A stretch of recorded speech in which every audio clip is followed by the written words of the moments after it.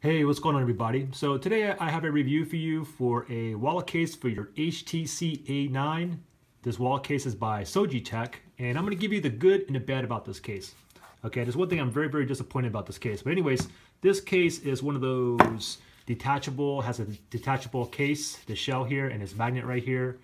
And let me give you the good first, okay? The quality, everything is pretty good. The leather's good. All the holes match up perfectly. The stitching is good. And you can see that it comes with 3 credit card slots here. You have a cash area here, or you can put additional business cards or credit cards in here as well. And the back casing on this too is pretty good. Nice quality leather, feels good in the hand here. And also what I like about this case too is when you have this flap here, and of course you can put it in a stand too if you want to watch something like this.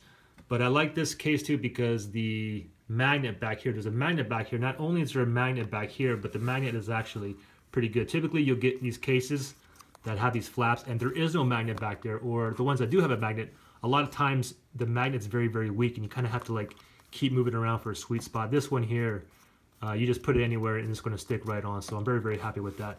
That's just so that basically when you're watching something, a movie or video, the flap's not going to be like hanging over the way like this.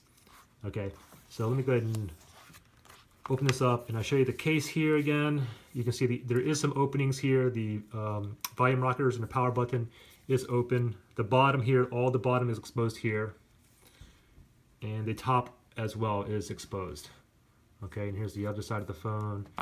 And so, I mean, overall, it is good. I mean, come on, for $12, this is a good quality case. However, there's one thing that I didn't like about it.